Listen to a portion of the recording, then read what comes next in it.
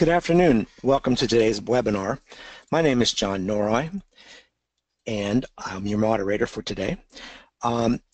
We will be talking about the subject of, I don't have it in front of me, I apologize, the subject of academic success for all students, tools for doing that. But before we get to the meat of the webinar, let me just tell you about the slide that's up in front of you. There's a toll-free number to use if you're having a problem, also the long distance version. But note the red number at the bottom of the screen. If you call in for help during this webinar, you'll need that reference number so that someone can help you with any problems that you're having. And as I said quite a moment or two ago, our topic for today is tools for the academic success of all students. If you're tweeting, we'd like you to use hashtag NASSP webinar, and we'd like you to know that you can follow us on Facebook, and there's our website. In about 48 hours, this PowerPoint and recording will be on the NASSP website. So anyone who's with us today who's saying to him or herself, I want a copy of that PowerPoint, or I want to go back and hear that again, you'll have access to that and an opportunity to do that after the webinar has completed. And so, without further ado, I'd like to introduce today's speakers. First, we have Gina O'Hare, who's from Charlotte, North Carolina, works in the Charlotte-Mecklenburg School District. Welcome, Gina. She has a record of turning around underperforming schools. In 2014, she was named principal of Palisades Park Elementary School, the district's first elementary STEM school. The school has since been recognized for making high growth on North Carolina's end of grade test and for being a magnet school of excellence by Magnet Schools of America. Cheryl Franklin, who's also with us, has served in education for over 20 years and was appointed to the principalship of Robert R. Gray Elementary School in 2008, where she's currently in her 10th year as principal. She has served diligently in both the District of Columbia Public Schools and currently with the Prince George's County Public Schools as a classroom teacher, reading resource teacher, testing coordinator, assistant principal, and jack of all trades. You probably all saw in the Nun the other day with the chainsaw clearing debris after the hurricane. We know that all principals do all things that need to be done in the school. Jana Freeler is the owner of JLF Consulting. She's a retired high school administrator and has previously been president of NASSP. She works now as a professional development faculty member for NASSP. So welcome to all three of you. Happy to be here. Happy to have you here, rather. And I'm going to turn the program over to the three of you. And when you're ready to go advance the slides, please just tell me. Jana, are you going to begin?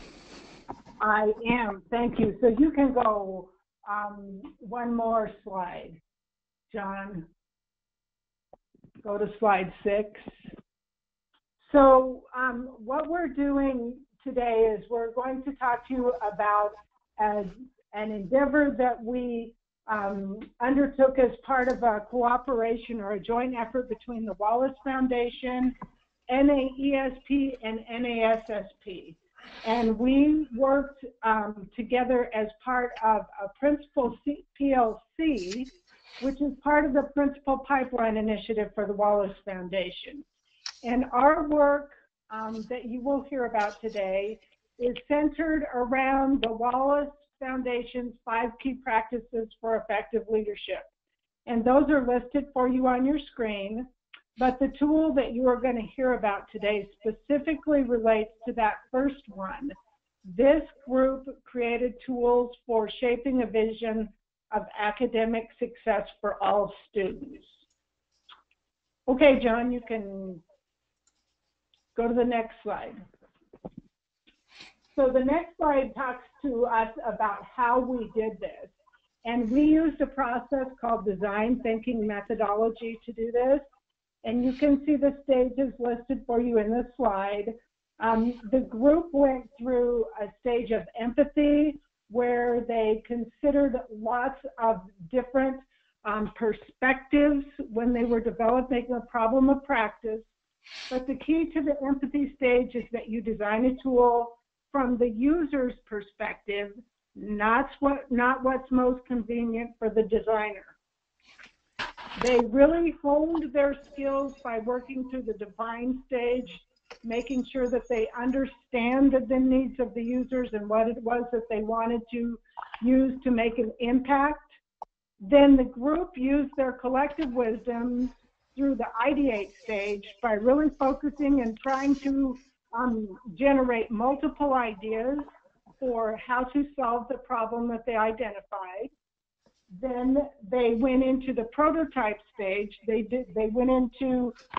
developed tools, different tools that might be used for this, and then they went to the test phase. So this group has had this tool that you're going to see tested multiple times. Now, what I will tell you is that this technically is considered a prototype. It is not a finished tool. However, when you hear the other participants speak about their tool, there are active links. What you can do is take what is in the prototype and adapt it to fit your needs. Okay, John, next slide, and I'm going to turn it over to Gina and Cheryl.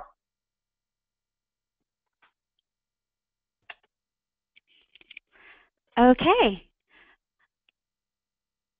I'm just trying to make sure we're on the right slide. So I think we're looking at the one that talks about the resources and the tools. Yes. All right.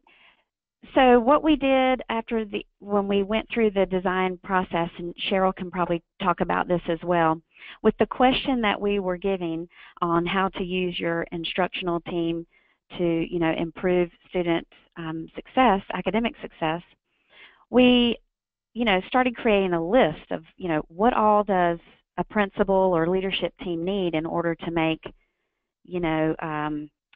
the leadership team effective and so that you can improve student achievement. And as you can imagine, we must have had about 500 sticky notes. So what we did then is tried to condense, and it ended up going into about 4 different buckets that we found a leader needed and the resources that they need in order to really move a school and make improvements.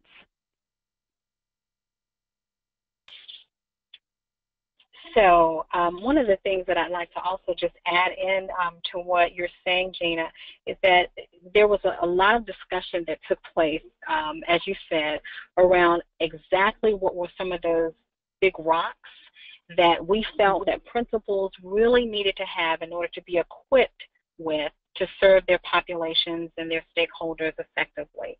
And as we see that's displayed on the screen now, that building structure and systems, distributed leadership, innovation, and opportunities to reflect and adjust. And I don't know if you would agree, Gina, but I think we spent a lot of time on the first 2 because whether you are a novice principal, a seasoned principal, perhaps you're at a central office or a district leader, one of the foundational elements to a successful school or school district is taking time to build those structures and systems. So we certainly felt that that was an important element for anyone who's in the field of education. And then understanding that leaders cannot do it alone. And so we also felt that that distributed leadership piece was also a necessary component as it related to building that leadership team dashboard. I would definitely agree with that, Cheryl. We went on to say that effective leaders don't just do the status quo, that they definitely try to find new strategies and innovative ways to, help their teachers move kids, and that, throughout the year we are collecting data. So what do you do with that? You have to monitor it, but then you also have to make adjustments according to that. So reflecting and adjusting your program are very important. So after we all met, we came up with these 4 categories, and at that point, each of us who work in different school districts, we went back to our school districts, met with principals and assistant principals in our school districts, and kind of got feedback from them on what kinds of things would you like to see in this toolkit as we develop it.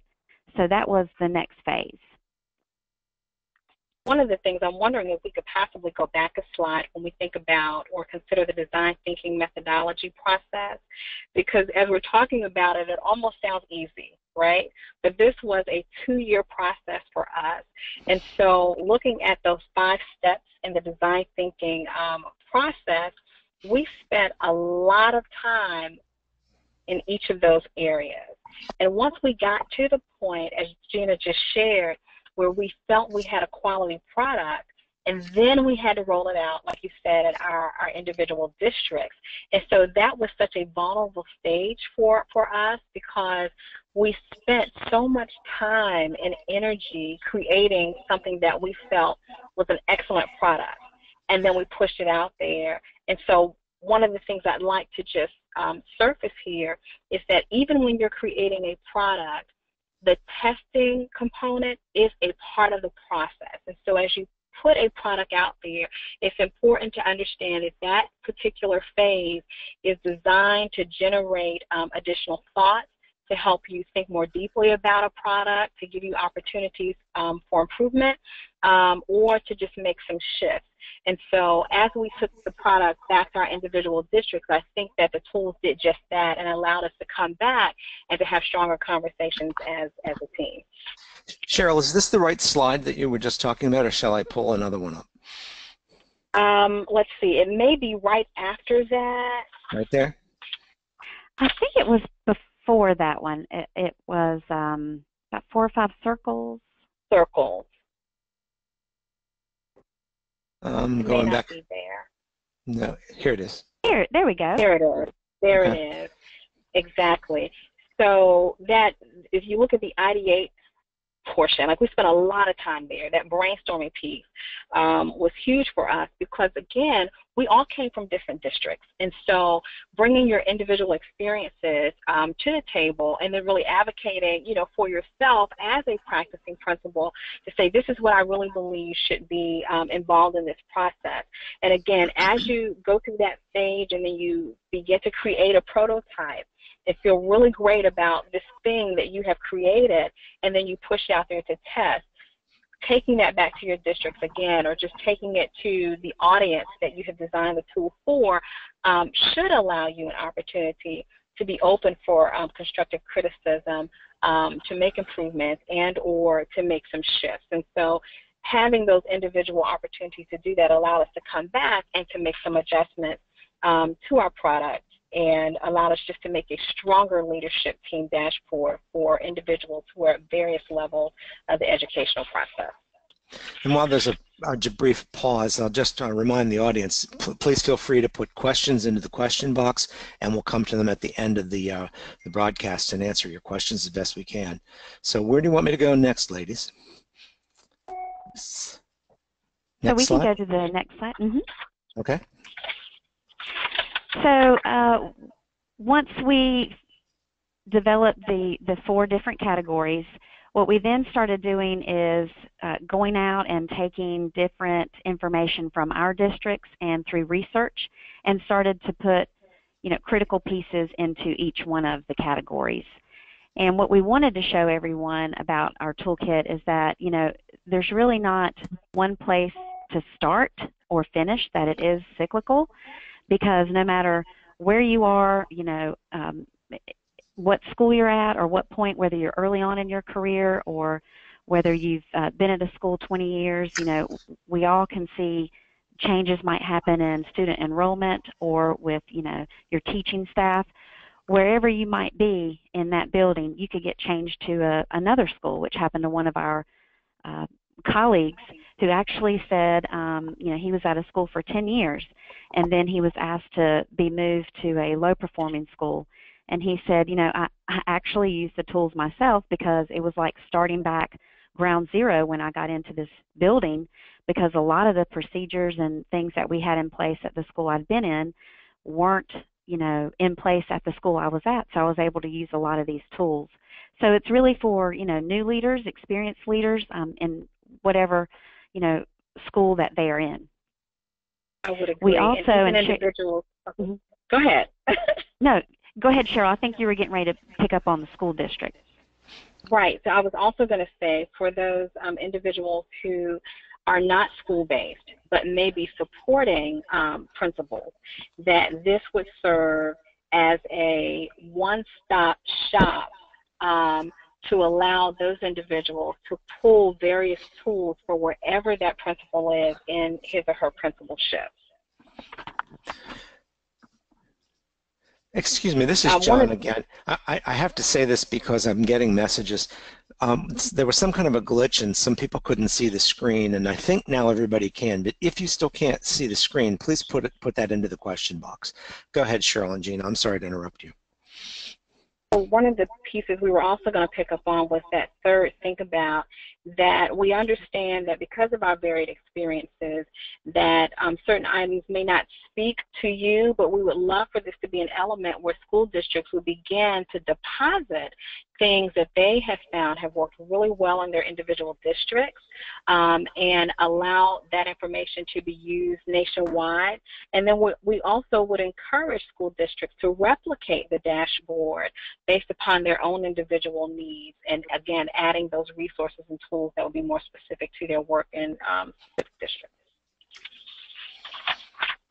Very good. I think next slide. So what we did is we took this out to our districts, and for example, I did a presentation to assistant principals and rolled this out to them to get them some feedback and to also introduce some of the tools for, you know, when they were ready to take over a school or in their current role if they were on the school leadership team. And so this slide just shows some of the different things that are in the toolkit. Next slide. And so now, Cheryl, I think we can show them the toolkit. What do you think? I absolutely think so. So because it is a prototype, we still have it in Google right now. And as it, you know, becomes more and more meatier with resources, we are hoping to get this in a little bit more, I don't know, flashy? What's the word, Cheryl? Absolutely. We would love for somebody who has a background in IT or web design to help us design a platform that, as you said, is just flashy and just catchy or visually appealing. But for now, This is what we were able to come up with, and it does work. So we'd love to kind of dip into the leadership dashboard at this time.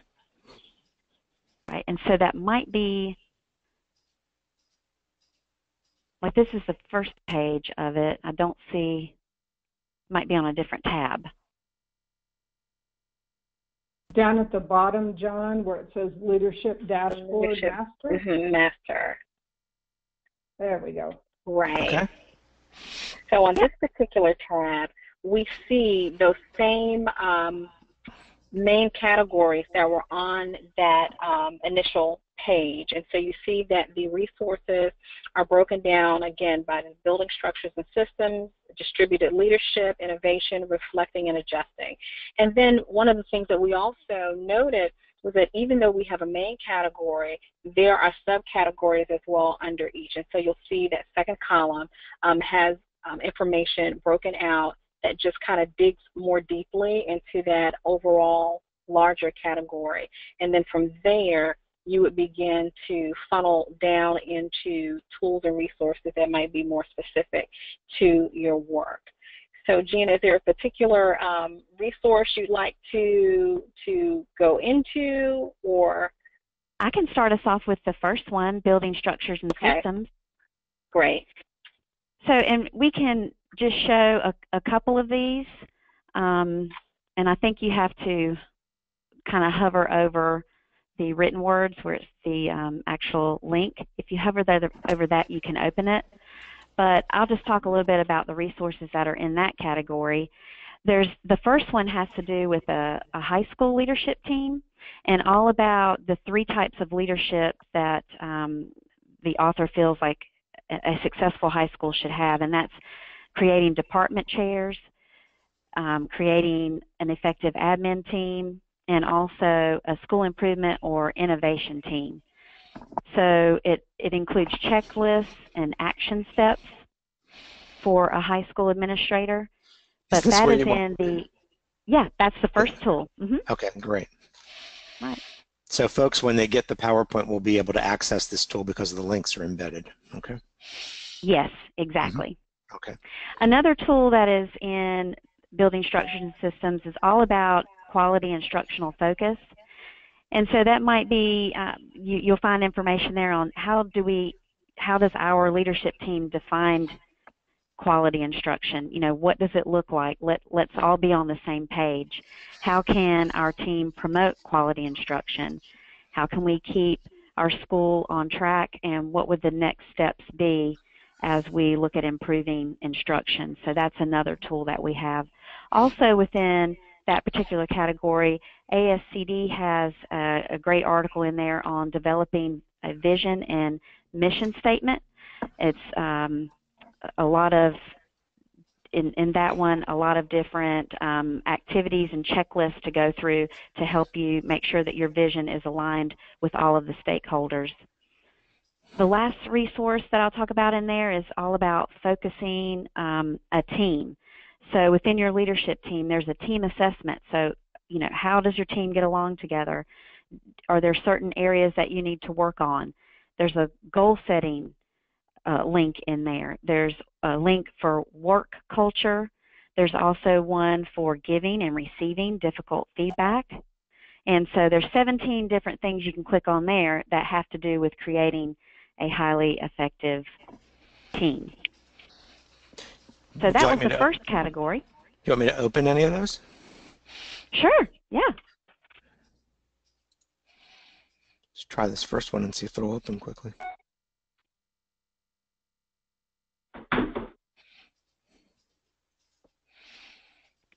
It's not opening for me right now. Okay.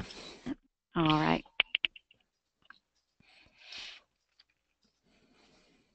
Well, the good news is they can access this right via the handout through the links. Right. So I will turn it over to Cheryl. Is there a category you'd like to talk about? Definitely. So I'm very interested in distributed leadership because, as I said before, you know, even though we believe we can do it all, we learn very quickly that we do have to distribute some of the responsibilities of what we do to other individuals within the building. And we also want to begin to develop teacher leaders. And so we usually find that we have individuals who are willing to do the work but may not be ready for a specific assignment. So what I'd like to do under distributed leadership is the second item, second link there for identifying leaders. If we could click on that.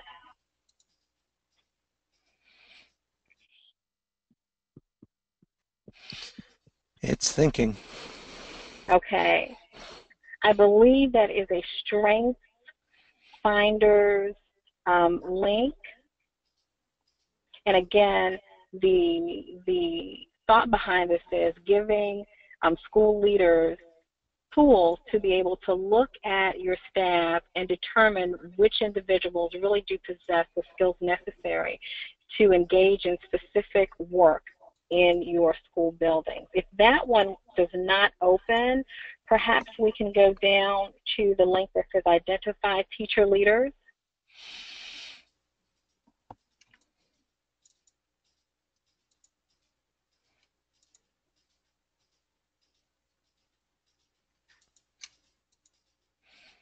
Here we go.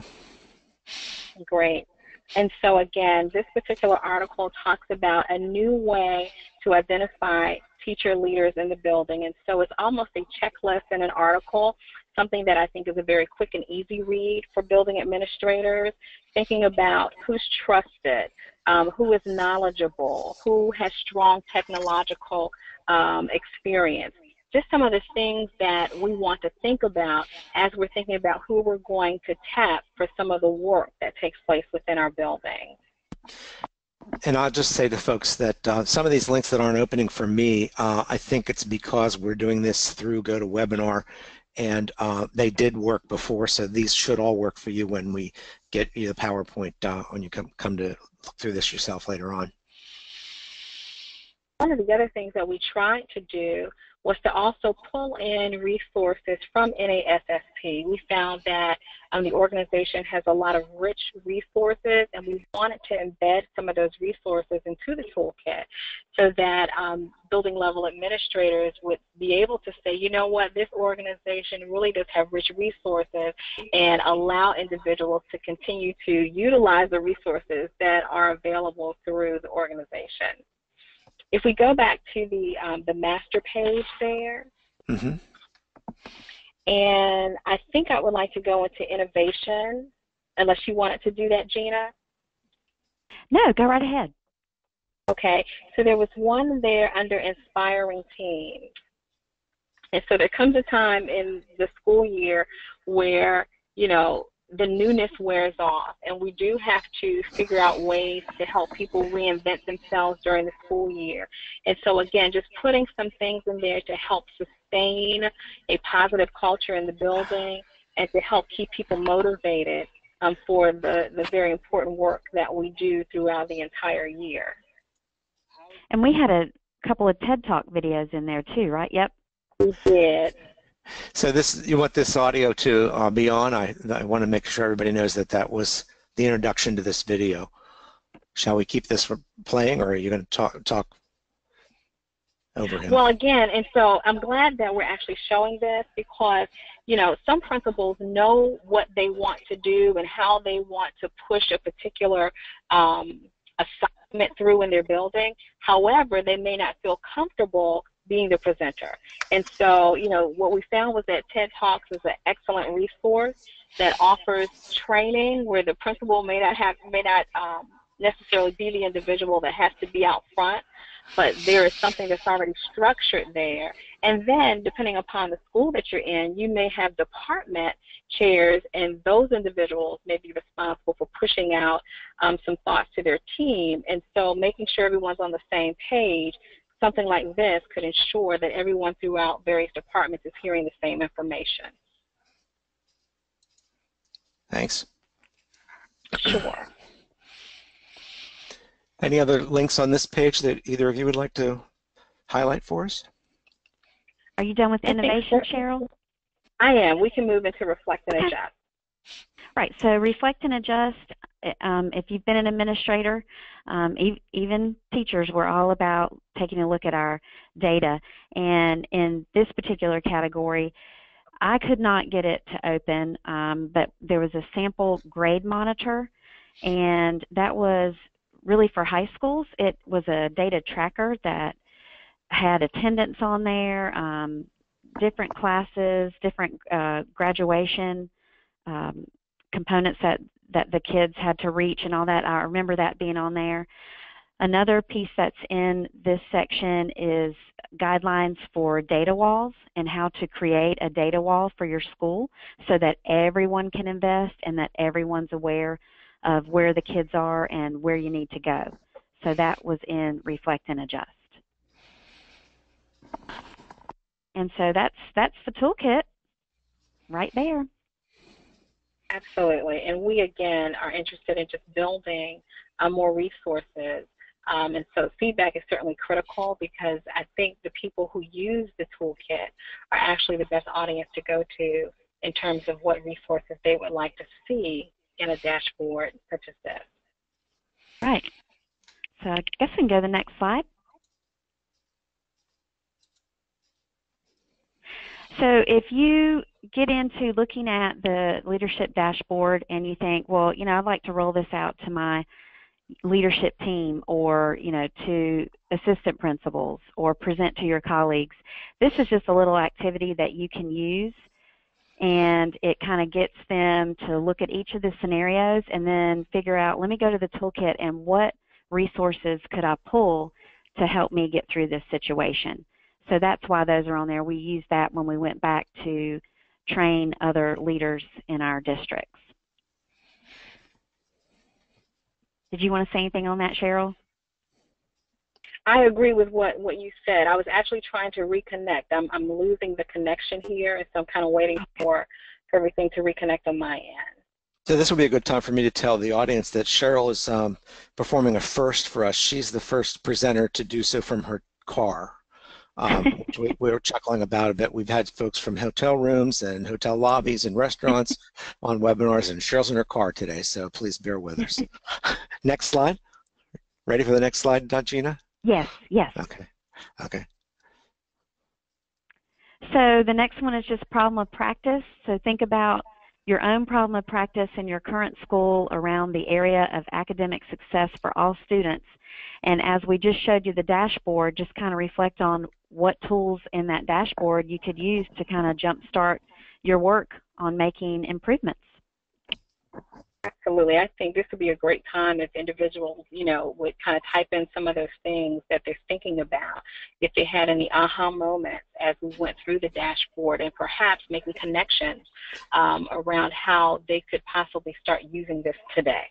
Well, Cheryl, as you're saying, going through the dashboard, Kimberly typed, she's not driving, right? So we want to make sure that we keep everybody focused. No, she's not driving. She's just in the car because it's dismissal time and the school is so noisy with bells and things that she needed a quiet place.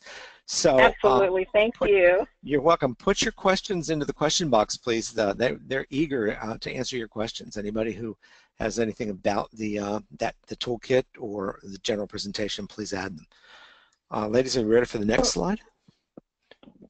Yes. Yes. Okay. I think that was just kind of summing up once again what the categories were. Okay. And then just getting, like Cheryl had mentioned before, getting feedback on what resources would be useful to have in the dashboard. Absolutely. And first of all, I want to thank Gina and Cheryl for stepping us through this tool and for the work that both of you and your entire team did on creating this. The significance of this and the commitment of the Wallace Foundation and NASSP to create tools that are designed by practitioners for use by practitioners is to be commended, because we really need that relevance piece in there when we're talking about what do we turn to. There's so much that we can look at, so many resources. Having it put into manageable categories and the resources in there is very helpful. So I want to thank you both and your team for that. And before we let go ahead, Jana. There are two questions that have come in, but I'll save them till you're finished with your question. Well, I would like to just hear from Gina and Cheryl. If you could both talk just a little bit. This process took you 18 months because you didn't work on it straight for 18 months. But talk just a little bit about how design thinking methodology maybe helped you arrive at some of the, how beneficial was that to help you organize your work and get to the product that you have here? So I think, one of the things that I would like to bring out in terms of the design thinking process is that at the beginning, and I don't know if Gina would agree, it was a little painful because we were coming from different backgrounds, different populations, different school levels, and so being able to pinpoint something that would be meaningful to everyone was quite a process. And yet, on the back end, we understand how incredibly important that process was. So having time to really grapple with, think through, post sticky notes, tear down sticky notes, all of that was incredibly essential to being able to move through the process. If we had not had an opportunity to have the time to think, to grapple, to ask questions, to hear the thinking of colleagues, I'm certain that we would not have gotten to a point where we were able to even create a prototype. Yeah, I would agree. There were probably, about 15 of us in the group, Cheryl, and so, being leaders, you're used to,